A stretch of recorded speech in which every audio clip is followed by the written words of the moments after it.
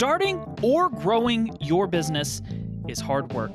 But now you are listening to the Better Business Podcast with me, Steve Cook, and I'm going to try and make it a little easier on you. We on this podcast help you grow a better business with real advice from professionals, and today is no different.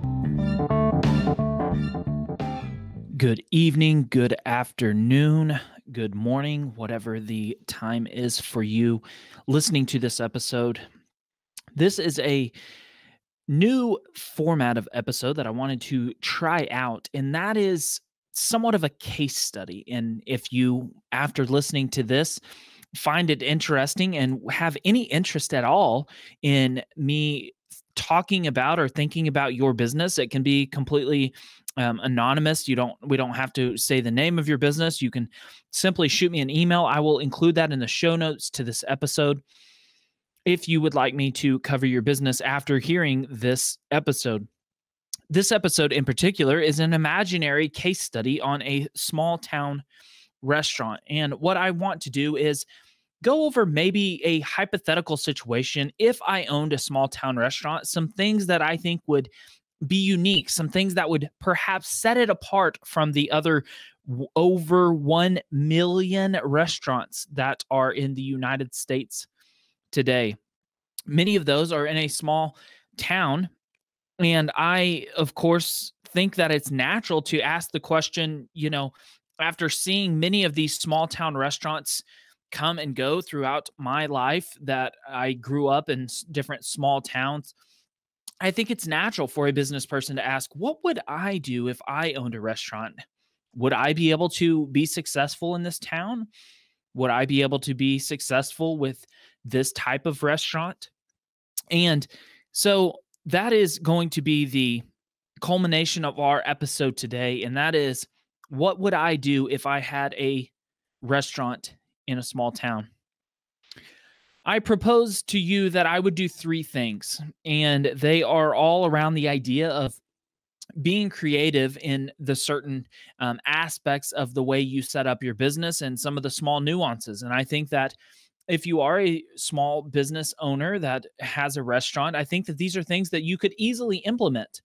Of course, I don't have a specific restaurant in mind while doing this, so this was all imaginary things. However, if you do have a restaurant and you want to tell me some things that you struggle with or whatever it might be, I would be more than happy to take those things that you say into consideration and try to maybe change this case study up a little bit to more specifically cover the nuances of your specific industry or your specific business. Again, we can keep that completely anonymous, or we can simply say the name of your restaurant or business on an episode, totally up to you. And again, I will put my email in the show notes of this episode. So of the three things that I would do with a small town restaurant, the first thing I would do is to create a signature menu item. Some statistics that I was looking at earlier today said that 78% of millennials say that they would rather spend money on an experience rather than purchasing an item at a store. I think that you see this mindset in a lot of social media, right? You see these experience attention-grabbing things that people post on social media. You see pictures at concerts. You see pictures at sometimes restaurants. You see pictures at parks or at events or at birthday parties, but rarely does somebody hold up a pair of pants and say, look at these pants that I just bought. Look at this purse that I just bought. I think oftentimes it's more exciting to talk about experiences and things that you did. And of course, 78% of millennials say that they would rather spend money on an experience because that's what makes you happy. In the book, The Happiness Advantage, Shawn Achor wrote about how experiences, especially spending experiences with your loved ones, tend to make people way happier than just buying things over and over and over. So I think experiences, first off, will make an individual happy, but this idea of having an experience is also noteworthy to put on different social media platforms, whether that be TikTok, Instagram, Facebook, or the like of those. So, what I would do is create this signature attention grabber with all those things in mind. We know that people like experiences. We know that experiences can be notable to put on social media. You could get some organic traffic to your restaurant's pages from that.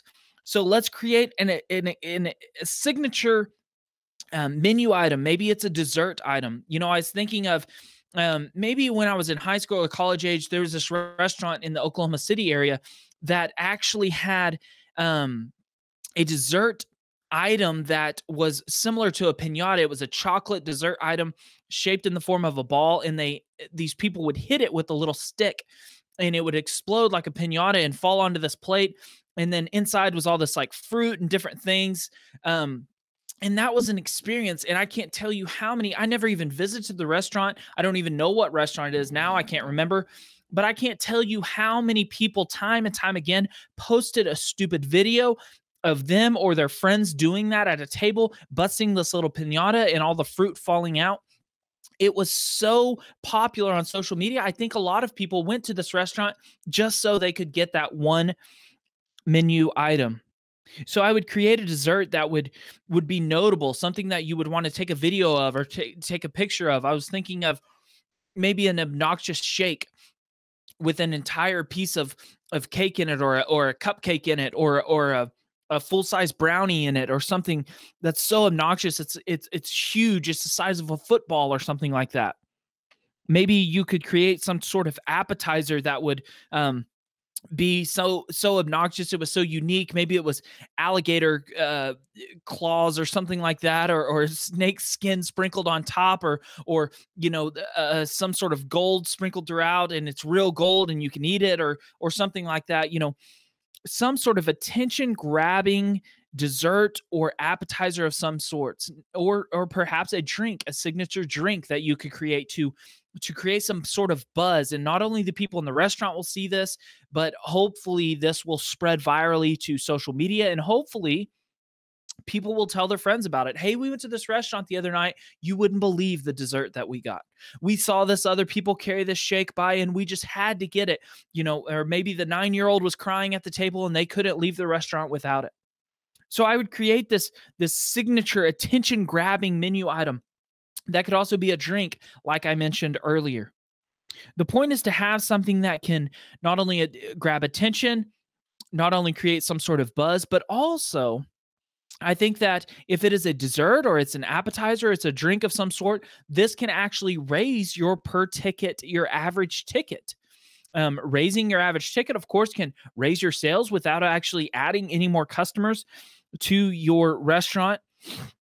But I would not necessarily, this is my opinion, I wouldn't necessarily make it another menu item. If you made your signature dish another menu item, someone will have to choose between your burger or this wild menu item, or they'll have to choose between your pizza or this wild menu item, or whatever it might be. And let's say this attention grabbing thing is a little bit out there and it might not even taste that good, but people do it just for the video or whatever that might be. That could leave a bad taste, pun intended, in someone's mouth, that they might not want to necessarily come back to your restaurant. Or, yeah, it was a cool menu item, but their food was not that great.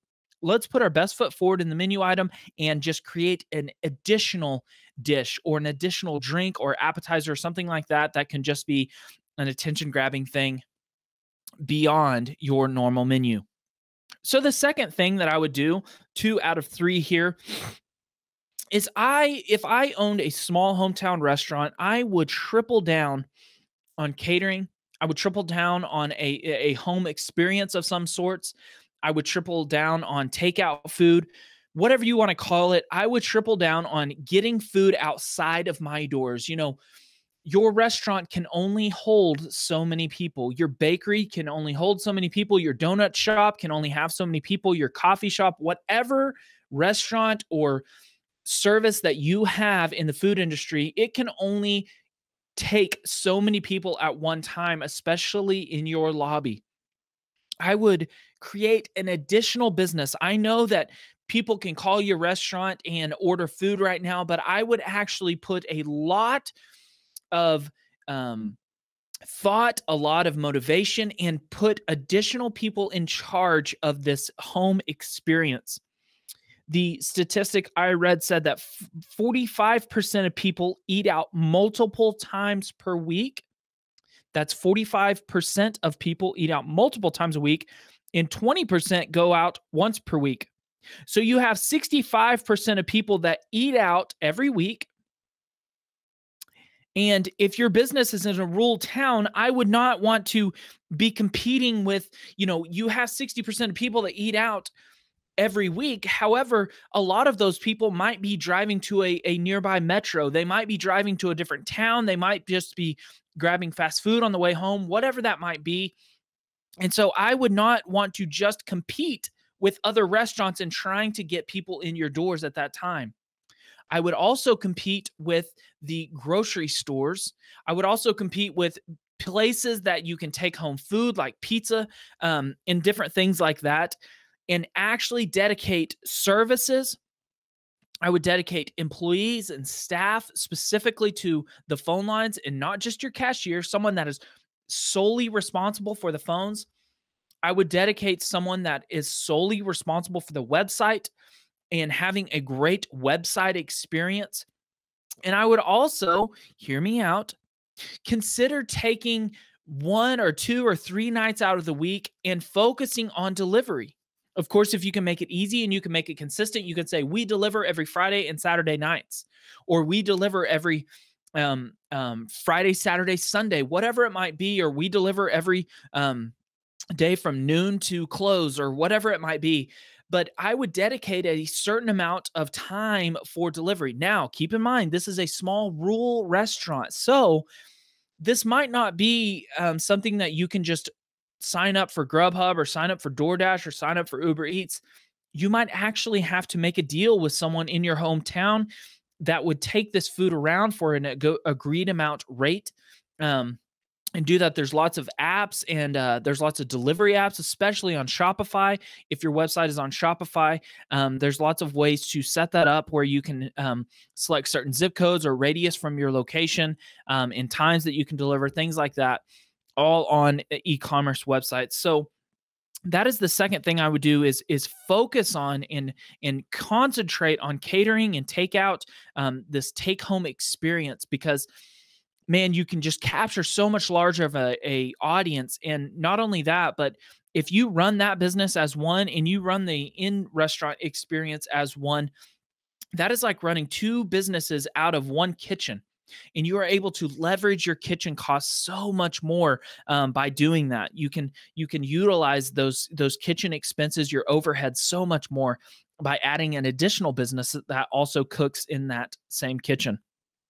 Third and final thing that I would do in a small rural restaurant is plan my food waste. It's said that 79% of restaurants express that they deal with some sort of food waste every day. A nearly 80% of people are dealing with some sort of waste in their restaurants. I ask you, do you have a plan for this waste? What a shame that somebody like a donut shop comes to the end of the day. They come to the time that it's we're ready to leave, and they take that tray and they shove it right into the trash can. I've seen videos of people that throw out food from restaurants every night. I've seen a countless number of videos of you see the person on drugs or the homeless person or whatever it might be that is digging in the dumpster diving because there's so much great food in the dumpster that people just throw out. I am obsessed with this idea that you can actually plan on what you're going to do with your food waste. Let me explain.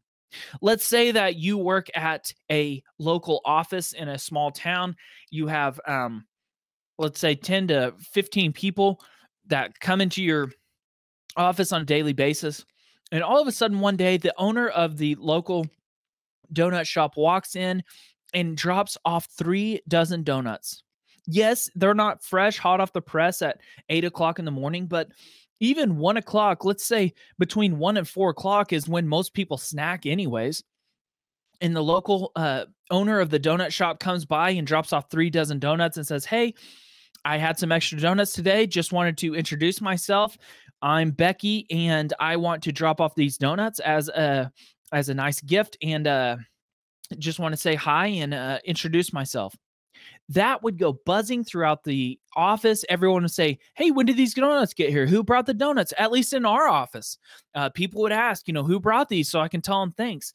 Quickly throughout the entire restaurant, they would say, "Hey, the donut person that owns the donut shop actually brought those by and said she had made too many donuts today and just wanted to drop those off to us." Of course, you could say I was going to throw these away, but if you say I overcooked a little bit, or I just wanted to drop some of these off, or I just wanted to introduce myself, here's some donuts. Let's just leave it up to that person's imagination and maybe not tell them, "Hey, I was going to throw these away, but I figured I'd bring them by here instead," and kind of downplay it. Maybe we could upplay it a little bit and say, "I just thought of you guys. I overcooked a little bit and thought that you guys might enjoy these." Perhaps you could do this with all different kinds of things in a restaurant. I know a lot of places have additional food. Now, that example was with someone that closes at lunchtime when a lot of businesses are still open. And of course, most restaurants close at 8, 9, 10 p.m., sometimes 11 p.m. or something like that.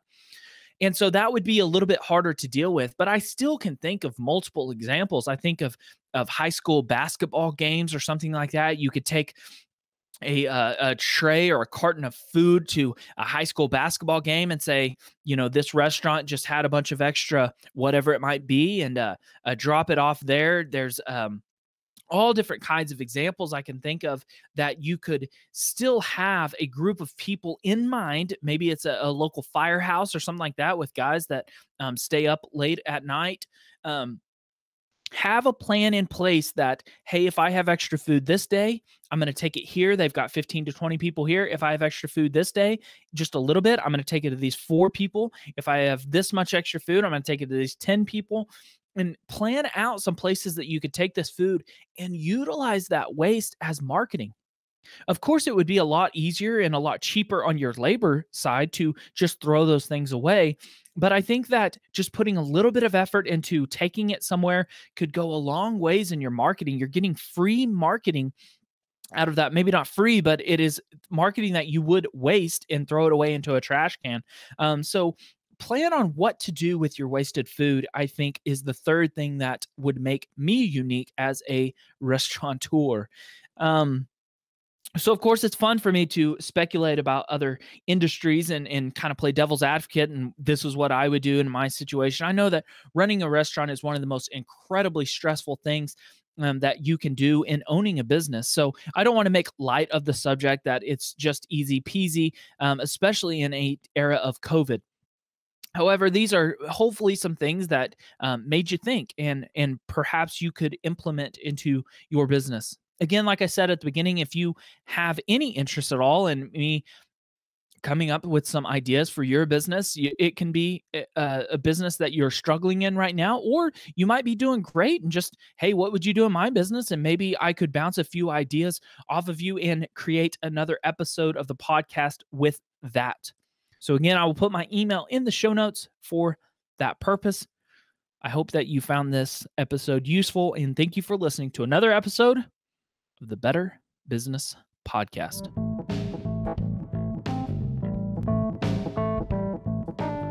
Hey, thank you so much for listening to another episode of the Better Business Podcast with me, your host, Steve Cook. Starting or growing a business is hard work, so I hope that today's advice made it just a little bit easier for you.